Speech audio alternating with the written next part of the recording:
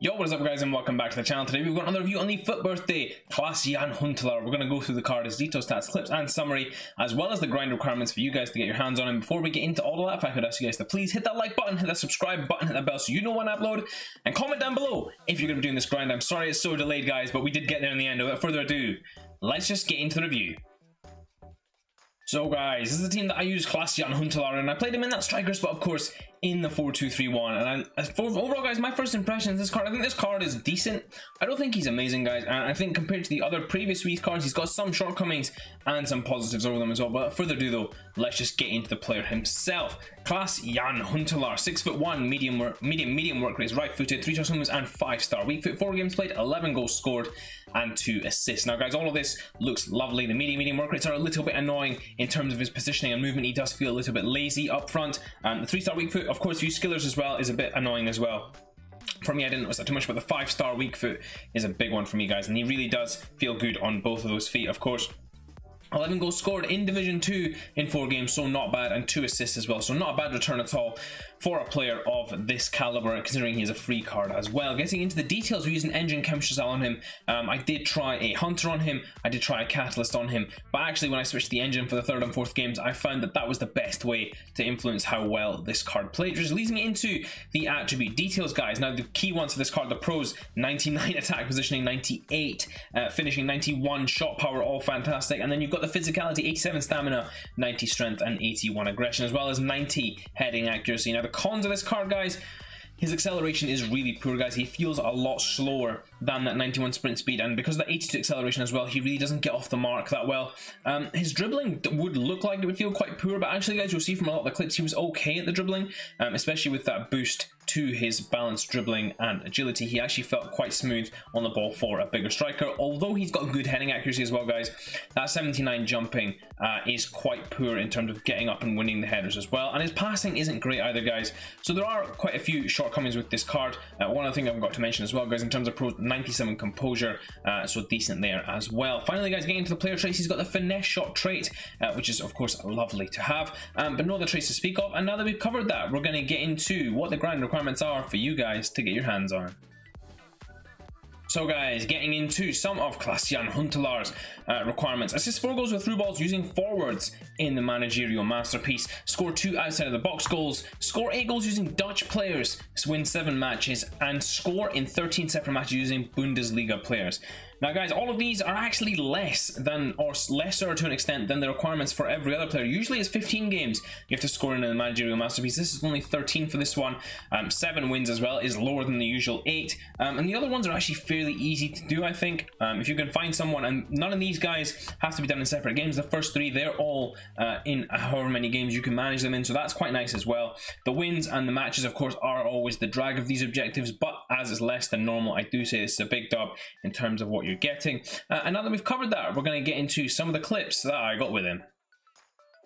So guys, getting into this Klaas Hunterlaar summary, and what you guys are going to see is his general ability to play all facets of the big man game up front. Now the first thing I want to get into, guys, the big con is his pace. Now his pace is really lacking, guys, and because he has only 82 acceleration, I feel like this card really struggled in terms of speed. Even with the catalyst boost that I had on him for 1 game, I felt like he was really slow, really stiff, and if you don't boost other elements of this card, what ends up happening is he feels very clunky as well on the ball.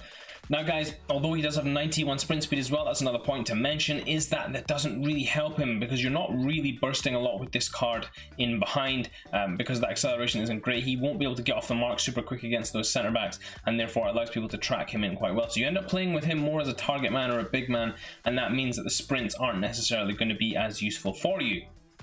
The next part of his game we'll get into is his dribbling, and that was quite surprising in terms of what he was able to do, guys, with the engine on him. I felt like he was very smooth actually for a big man as well with the engine on him. I tried to use this card in a similar way to Olivier Giroud, and I actually found him smoother than Giroud, although I don't feel like his shooting was as good. We'll get into that shortly, but I felt like his dribbling was okay for a big man, and I feel like it's usable. I don't feel like it's particularly special, but it's good enough to be able to create opportunities for yourself and then score those goals as well. The next thing I want to get into, guys, is his passing. Now his passing was okay, guys. I did feel like at times it was very good, and then at times it was really bad. So very hit and miss in terms of what he's able to do. But you guys can see the simple 1-2s that you do with this card. Very easy to play those, of course. Doesn't really mess those up. Tends to get them right as well. Which leads me into the physicality of this card. Now guys, the physicality of this card is pretty decent. I do feel like his strength played a big factor in how well I was able to play with him, because he's able to hold off those defenders with that big frame and good amount of strength.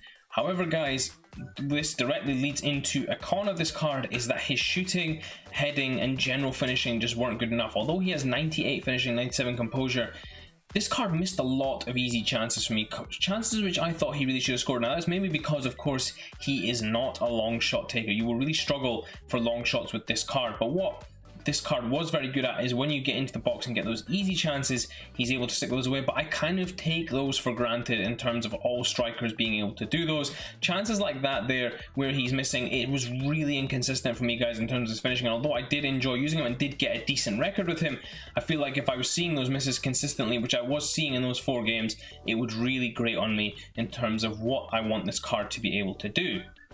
We're now, though, going to get into some of the finishes I did get with him. Unfortunately, guys, I did not get a header with him. That kind of speaks to itself in that his jumping is really poor, but his heading is pretty decent. So you do want to pay attention to that, is that you will not be playing this guy as a traditional big man. You will have to use him in a different way, because his heading, although he can get the headers and get them in, he doesn't win them off the corners or the crosses as much as he should. So you have to use him in a slightly different way. If I was going to compare him to Olivier Giroud in terms of direct comparison, I think this card is better, certainly in the technical element of dribbling. Passing maybe not, but shooting definitely not comparable there. I think Giroud's shooting a lot better than this card, but this card does have decent shooting, guys, and is able to finish well. Given the easy opportunities that you'll be able to present with him, with that weak foot as well, he's even more lethal too. Getting into these final few clips, guys, you're just going to see more of the same from Klaas Hunterlaar, and clips from start to finish, which really summarize what I was doing with this card. Although you do get a bit of luck in this clip here. Makes a decent run into the box, gets a bit of luck there, picks it up. Tight dribbling there actually and finessing it in. And in these last couple of clips, more of the same. Lovely positioning again. That 99 attack positioning really coming into play, because he puts defenders on the back foot on the edge of the box. And this one here, just smashing it in with this left foot shot, or right foot shot, sorry, right here. So guys, getting into this final Klaas Hunterlaar summary, of course, doesn't cost you anything on the PlayStation, Xbox or PC, just your time to grind out those objectives. And if we just get straight into the key stats, of course, the positioning, the finishing, the shot power, all fantastic. The long shots could use a little bit of help, but overall, guys, I think that this card is pretty decent at all parts of the game, but not particularly special at the parts he should be special at, which in particular are the shooting and the heading. I think he just was very average in that regard. The chemistry styles I used on him, guys, were, the first one was Hunter. Now that still felt like it was too slow for him, and I felt like if I'm going to use a Hunter and I'm going to use it, I'm really wasting on parts of his shooting, because his finishing doesn't really go up by that much. So it felt like a big waste using that on this card. If I put the Catalyst on him, that does a lot for his passing and link-up play. However, guys, what I would say is that his pace still felt very slow even with the Catalyst on him. So I ended up going to the Engine in order to boost that dribbling stats, help him out a little bit on the passing, and then help his speed out a little bit as well. Because although if you don't help him out a little bit on that speed, he will feel embarrassingly slow. So you do need that in terms of helping his speed out. In terms of similar players, guys, I would say Giroud isn't a bad comparison to this card. I don't feel like he's too dissimilar from that card. I think Giroud's obviously a bigger body type than this card, and a little, but a lot of the situations or the play of Giroud very similar to how this card plays. In terms of the linkability, guys, you've got no perfect links there, but you've of course got strong links to all the Dutch icons, as well as Schalke players as well as other Dutch players in the Bundesliga, like Daily Sinkgraven's card, Wout Weghorst as well, Schalke players like Fries Sané or Harit there, the inform as well. Which leads me into my final recommendation, guys, because there is no price comparison. If you were to ask me how this card stacks up against other free cards, I'd say it does pretty well. Generally it would, because the rating is going up. However, if you ask me how does it compare directly to someone, say, like Olivier Giroud, I personally preferred Giroud because he was able to finish more consistently like a striker should be able to do, in my opinion. I feel like a striker's primary function should be to finish the goals. It shouldn't be to dribble well or link up the play well. You have to be able to finish goals first and foremost with a striker. And for me, the inconsistency in this card meant that he wasn't really doing that job for me. And I feel like if that's enough of a reason to put some of you off, then fair dues. I do feel like if you want to grind this card out for icon swaps as well, it's a good idea, because this card will be able to finish off some chances given the right chemistry boost. Just use them up front to get those long shots in. But guys, I wouldn't be going out of your way to grind this card out. I think this card's just okay.